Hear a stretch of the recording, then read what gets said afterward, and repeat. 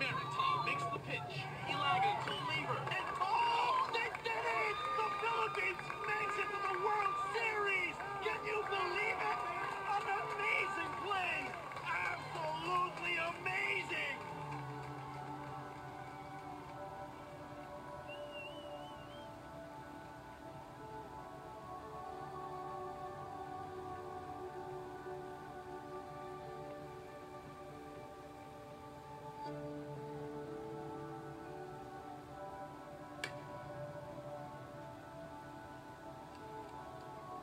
May nakita po ako naglalaro sa bakahan.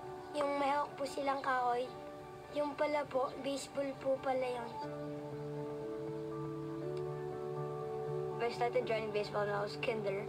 I really enjoyed it, so I started playing it. Niyaya po ako mag-baseball ng pinsan ko.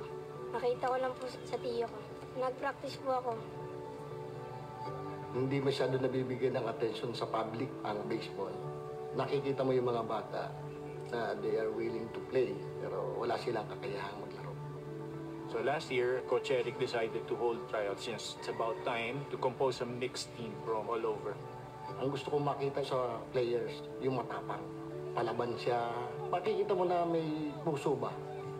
Nag-tryouts ako. Kinakabahan po dahil hindi ko pa po sila masyadong kilala.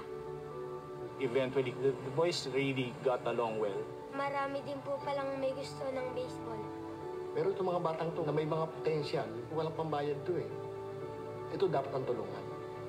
So with the help of the other parents, talagang nag-ambag-ambag kami. And then those living kind of far, doon na sa bahay natutulog. Natatouch ako sa ginagawa ng parents. Ang sarap ng pakiramdam na nagkakaisa-isa itong Family Wildcats natin. Another set of challenges, how to raise funds. Kasi nga, Louisiana being so far, the airfare, and having 13 players and then 4 coaches. Hindi pa nga kasama yung equipment doon eh. One part of the fundraising program was to sell shirts. It's really hard eh, walang support. It's hard because not everybody's aware of baseball. Ang sarap maging mayaman. Sana nahuhulog lang siya. Hiraman lang talaga sila ng bat. And then yung sapatos nga nila, hand-me-down from the other teammates. They are super talented. Lumang bat, lumang helmet. Hindi po ako masyadong maalam ng batting gloves dahil hindi po ako nasanay. Dahil wala po akong batting gloves.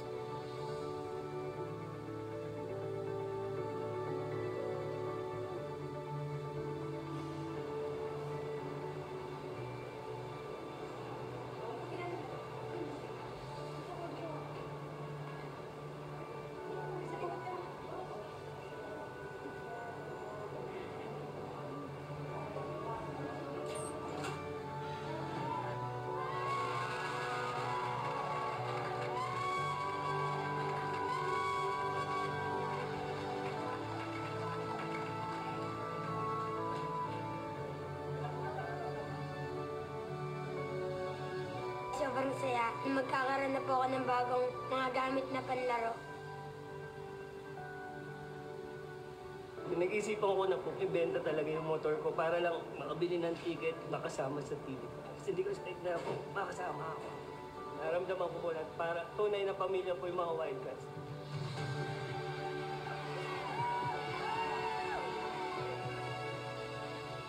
Para sa mga anak natin to. And para sa Pilipinas.